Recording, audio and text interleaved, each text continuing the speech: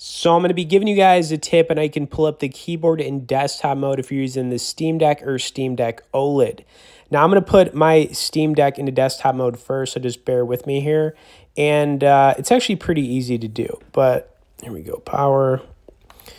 Okay, and then when you are in desktop mode, which you probably are, I just had to do this, I'm going to open up the internet browser. We're just going to go with Mozilla is the example here.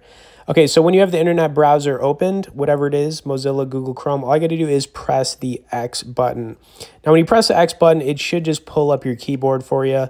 And, you know, the thing is, I've got a colored keyboard, so mine looks pretty spiffy. You could actually change the color of your keyboard, you know, in the Steam store. If you want to do that, you can use points. And then when you want to get the keyboard to go away, what you want to quickly do is tap B. So basically, to pull it up when you're in desktop mode, if you're using the Steam Deck or Steam Deck OLED, you're going to press X. It'll pull it up. If you want to make it disappear, you press B.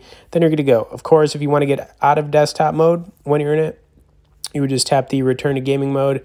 Usually got to do that a couple of times to get it back there, but that's basically it. Anyways, I do hope this helps you guys out because I know it is frustrating when you're trying to get that keyboard pulled up at first, but it's pretty easy to do once you get the hang of it. I'd also like to point out you guys can get on our tech newsletter where we send out 1 email a week on only the good stuff by checking out some links directly below in the description. As always, thanks for watching this, and we'll see y'all in the next video.